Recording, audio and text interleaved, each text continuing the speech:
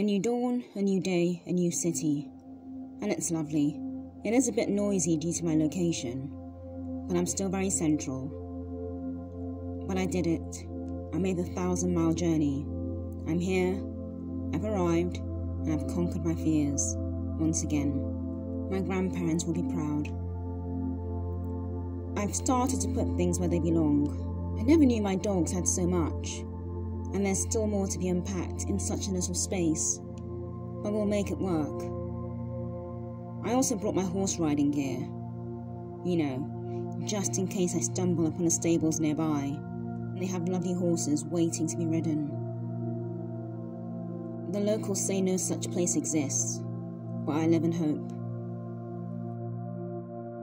My plant, my precious plant, almost did make the journey. It's so wilted, but I'm hoping it will recover. I don't know how, but I'm going to have to say a little prayer for it. I've travelled with no less than 20 notepads and organisers. 20. Am I a hoarder? Or do I need to just always have notepads and pens to hand? Do I have some sort of undiagnosed condition? I've always had to have pens, papers, notepads scattered all over the house. Some households have throw cushions. I have notepads. They've always cluttered up the place. And because I'm trying to be more organised, there you go, more paperwork. Thoughts of all my jewellery and knickknacks went to the very last minute.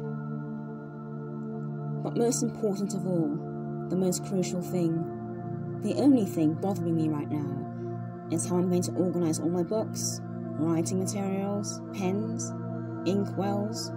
This time around, I brought several pens, ink bottles. I don't know why, it makes no sense. I'm one of those people who likes to carry lots of books. Now unfortunately, I couldn't bring with me my normal paperbacks because they're too big and too heavy. So I ended up lugging around a lot of my antique books.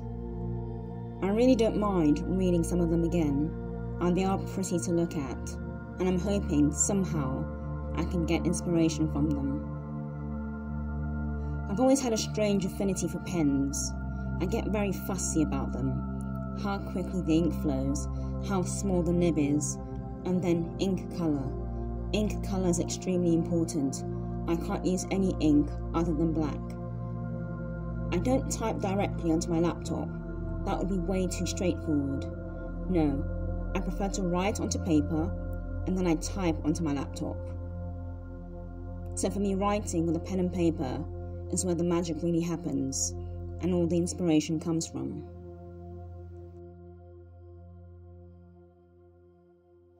A nice little writing nook has always been important, no matter where I am, whether I'm campervanning, in a little studio, or in a large house. I've always needed a small space.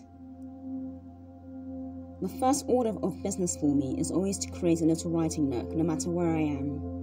Somewhere I can put my books, pens, papers, all tucked together and hidden away in a nice little corner. It never matters how large the house is. I always have a nook that's tucked away. As a child, one of my nooks was in a large cupboard, and I'd crawl in, book in hand, pen and paper in hand, and spend hours there. Sometimes the household would be thrown into a panic. They always thought I'd run away. But then, after several hours of silence, which was unusual for a child, I'd emerge.